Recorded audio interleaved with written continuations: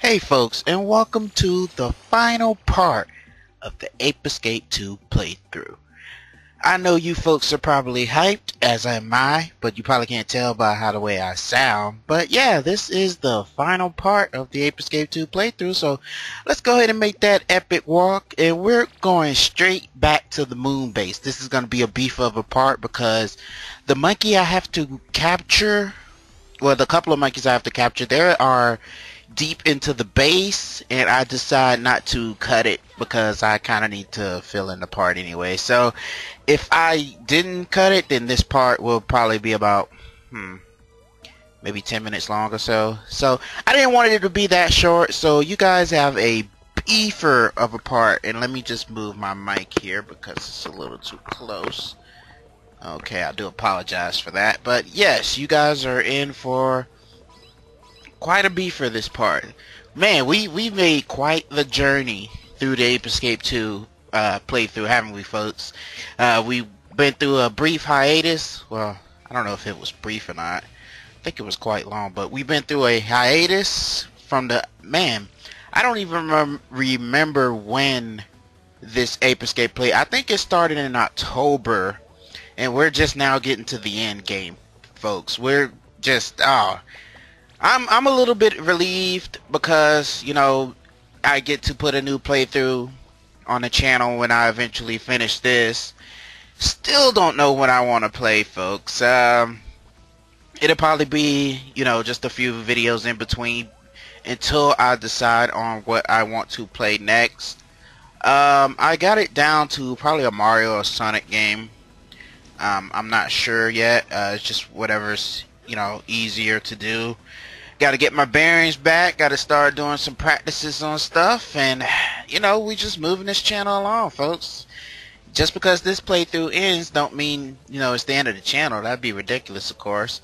But, nope, it's just the start of something new, folks. And, you know, this is one of the channel's earlier playthroughs. And, once again, I do want to thank you for joining me.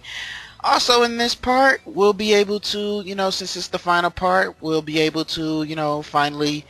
you know, face the cause of this, and we'll be able to finally, you know, you'll be able to finally hear my thoughts on what I think about this game, even though you guys probably got a clear, you know, clear synopsis of what I'm gonna say anyway, since I kind of been saying it throughout the whole, you know, playthrough. But I'm just gonna get just a teeny bit, you know, a teeny bit more detailed into what I want to do. So not what I want to do, but what I want to say. It's just a little more information than what you guys already know. So, you know, be prepared to hear that. Plus, there's a little surprise at the end, so you guys might want to stay tuned, you know, just because you guys might get some it's kind of a shock it's kind of a shock factor if you haven't, you know, seen the if this is your first time seeing gameplay footage of Ape Escape 2. So, anyway, yeah, I'm surprised I missed this monkey out of all of them, but you know what? You get the and he is really annoying, by the way. But you know what?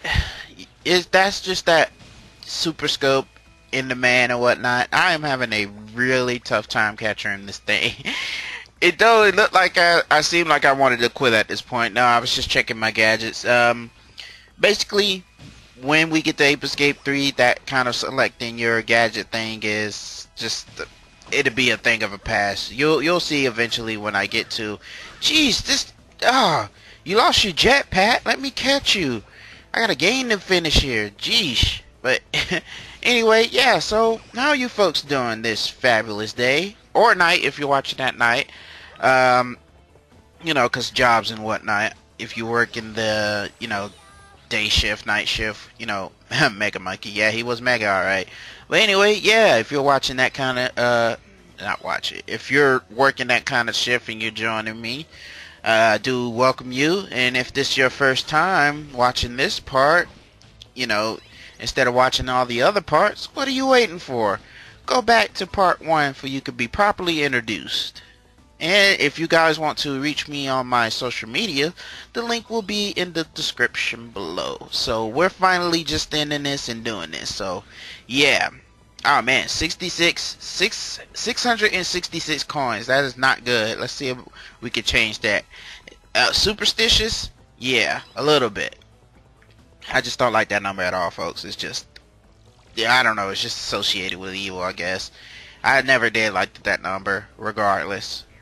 But yeah, the magic punch is just a great item to have during this part because it's just wrecking shop and making things a whole lot easier, folks. I am just really just kind of, it's already been about 5-6 minutes or so, and I'm already just wrecking shop, folks. It's just that magic punch is just making things all the more sweeter, folks. It really is.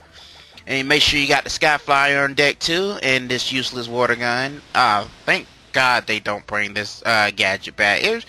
Like I stated before, it's really just pointless, and you know, it's not really needed. And so is like 30% of the other gadgets throughout the Ape Escape series. You know, but you know, that's just me. You'll hear all my opinions about it quite later. I'm pretty sure of it. But yep, that's how it goes, folks. You'll pretty much just hear my opinions and whatnot throughout, you know, later game. Just to see how I feel about stuff, you know. But anyway, we're going through this little madness section here, which I really hate. You guys have heard, you know, my appointments, you know, my opinions about appointments. My opinions about the magnet item and how I don't find it appealing and whatnot. So I'm not going to say anything else about that. So anyway, just to go on a tangent, just to, you know, keep you guys active on what you're watching, you know, as you're watching the playthrough. This room again, once again. So I've been to the, at the time of this recording, I've been to the, you know how I'll tell you the adventures of the flea market and whatnot. Hey, I'm not ashamed to go to a flea market. You find some retro games there, depending on, you know. This flea market I went to is a indoor flea market, so it's not an outdoor, it's an indoor. And there's a little vendor I go to that sells fantastic games, you know, old school games, new school games, you know, old school such as Atari. Yesterday I saw an Atari, folks. That's before my time. So I saw an Atari, I saw it in action. Some guy in his like 40s was playing an Atari. He looked like he was in his 40s. He was playing an Atari. They had Sega, Genesis, and I didn't see a Sega Saturn to my dismay. But, you know, they had like Super Nintendos and whatnot. Basically, I was going there because I didn't have a need for my Xbox anymore, because the Xbox I had, it wasn't working as it should.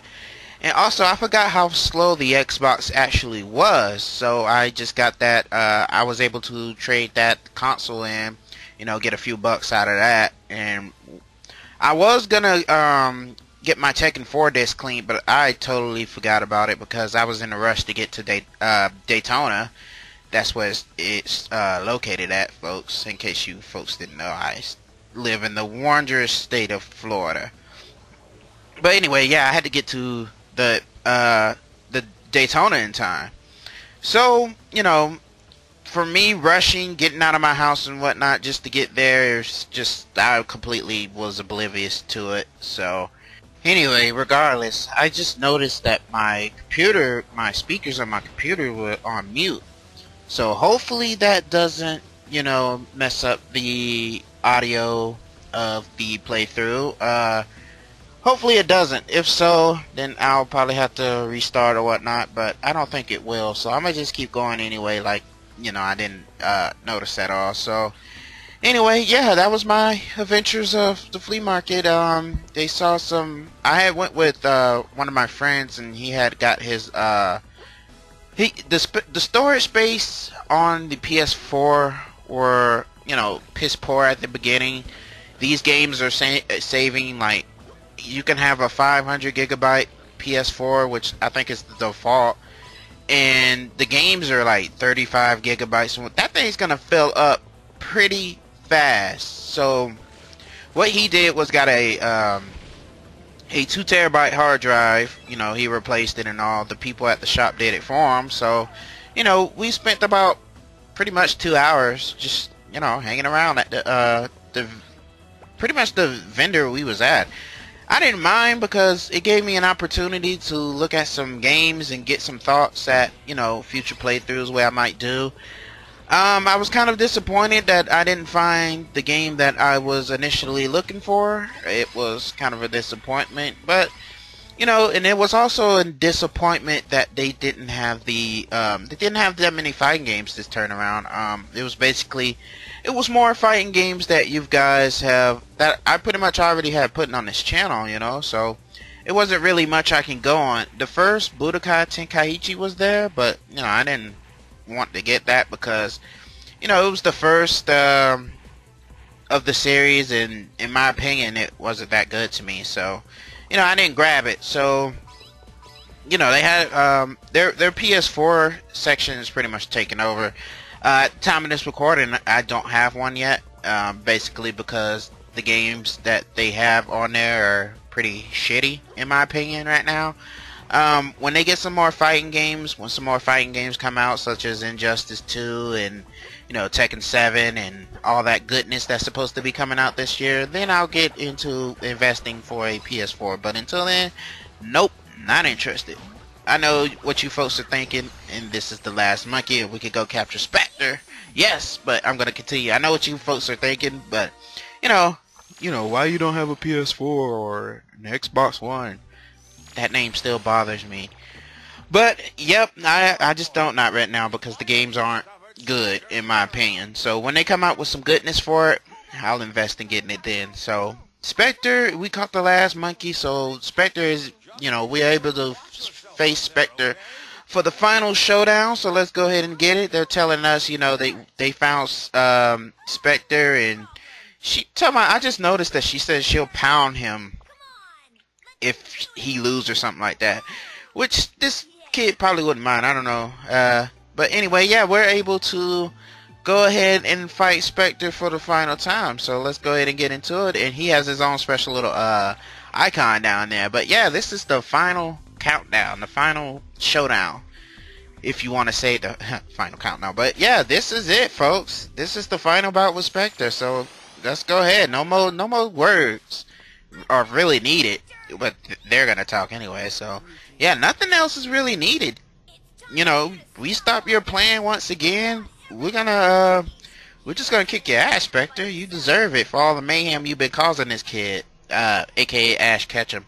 So basically, during this fight, his patterns are really predictable. So I'll probably be just explaining the patterns and whatnot and what you can do to avoid. But in actuality, folks, this fight was really tough to me, and I haven't done it in a while because I didn't practice. I didn't do a practice playthrough of this, so you know, this fight is gonna seem really sloppy, which in your opinion it probably is. But you know, I think I did a great job. I didn't need to edit this fight or anything. I just did it in one shot. So you know, I'm really proud of myself for that. So as soon as these folks, you know, stop talking and pretty much just exchanging insults and whatnot, I can go ahead and we can go ahead and get this fight pretty much started. So yeah, how did that get over the ESRB? I don't know. But yeah, Specter is kind of predictable.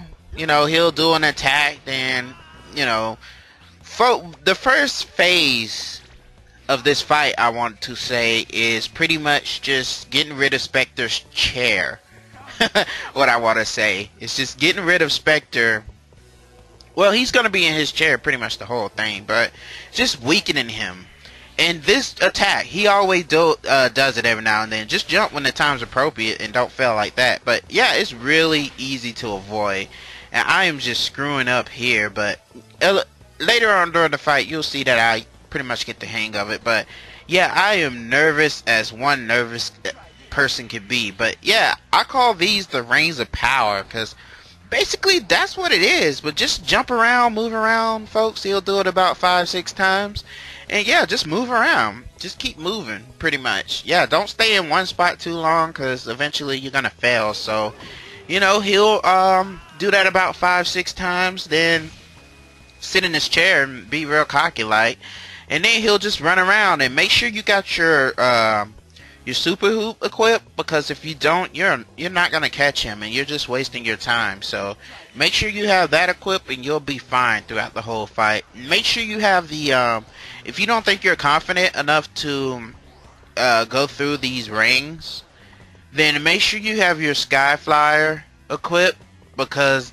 more than likely that'll help you out. So make sure you have that equipped, and you'll be okay too. So as long as you got these gadgets right here that's equipped, you'll be fine. Because I remember during the original Ape Escape fight, you had to have the slingback shooter equipped, because you know he was at a distance that you couldn't hit him from. So you had to make sure that you had that equipped as well, which was really kind of stupid. They tried to make that they really tried to make that item important, folks. That just wasn't really doing it for me. So he was pretty much Specter there for a second. He was pretty much just being a little cocky, but you know how Specter is. Specter's that weird kind of evil, I want to say. He really is. He's like, it seems like all his plans and whatnot. I believe this item right here produces cookies for you if you need it. I think it'll come out in once every blue moon. So here is pretty much the second phase of the fight right here. He's getting out of that chair, and he's pretty much just taking the fight to you. So pretty much just you can't attack him how he is right now, because he has that shield up. So it's obvious. Just have your super hoop around, and you'll be fine. You'll be able to dodge whatever he throws at you. So, you know, he'll get out of that chair once in a while and do an attack like that, because he's gonna do that way, more often than not. So just be prepared for that. Just stay, as long as you stay active during this boss fight, you'll be okay. I mean, I tried to even hit him while he was in the chair, because I was kind of getting impatient on what I was doing. So because in my mind during this fight, I'm pretty sure I was like, let's just end this. Yeah, let's just end this fight once and for all.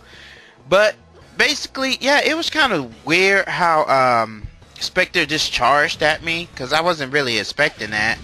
And whoa, Pipachi with the save once again. Whoa, he saved my butt right there, folks, because Specter knocked me out of the ring.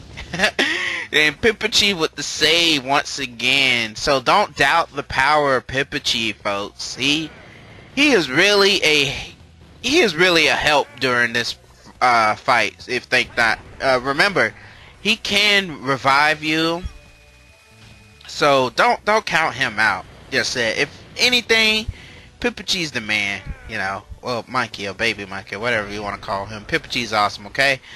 So basically, when Specter does that little Spear Dome attack, like explosion, 9 times out of 10, that's probably going to produce a cookie for you. So if you're on your last cookie, then you can kind of count on that attack. But if you also get hit by it, it's going to take that cookie away. So you just be smart and you'll be okay. As I'm barely surviving this fight, because during this whole thing, I was like, I did not want to go through all that crap again, because this is quite a fight, folks. As though it's just exciting, quote unquote, as I'm making it sound. It really is just fun to play for yourself, folks. So, but anyway, yeah, Ape Escape. Specter is really just see 9 times out of 10 and produce a cookie. But yeah, this fight is pretty much coming close to an end, folks. Specter hasn't gotten back in that chair, not even once. So he's just said, just bump it. I'm gonna take the fight to you, son. But anyway, yeah, you got this Specter Shadow Clone Jutsu, or whatever you want to call it. I don't have a mindful strategy for that, folks. Just, you might get lucky and hit the right one, but I haven't so far, and I've been playing this game for about 10 years or so. I don't remember when this game came out. I think it was 2006. Hold on, just give me a second here. If all things fails, just Google it. And my phone's not working. No. Okay. So I don't have a connection right now on my phone, which is fantastic. But yeah, anyway, that's it for Specter. So wham, the final capture moment. Specter is finally caught. We got him. So yeah, celebrations are indeed in order. Specter is captured, and that's the end of the game, folks. So we get this nice little beautiful cutscene here. And while this cutscene is playing, I'm going to look up the date for not Specter, but the Ape Escape 2 release date. Just give me a moment here while Spike talks. Okay. So the initial release date was 2002, July 18th, 2002. I think that was the Japanese date. Let me see here. Trusty old Wikipedia. Let's see. Yes, that was the Japanese date. So, okay, they got it on July 18th, 2002. We didn't get it until June 30th, 2003. So, and I didn't get it for myself till about 2005, 2006, around that time. But yeah, so I've been playing this game for about 10, 11 years, folks. So, you know, throughout my whole fight with that Spectre, I don't think I ever been able to hit him, you know, during that span. So, but yeah, folks, this is pretty much, it's the end of the game, folks. The credits are rolling. Basically, when you beat the game the first time, the credits roll, you know. So I just decided what I should have did during the first Ape Escape is cut the first credits out, but I didn't want to because that music was fantastic. Fantastic music that it was, and I didn't want to cut from that beautiful music as I was talking over anyway. So anyway, it's time for my final thoughts of the game.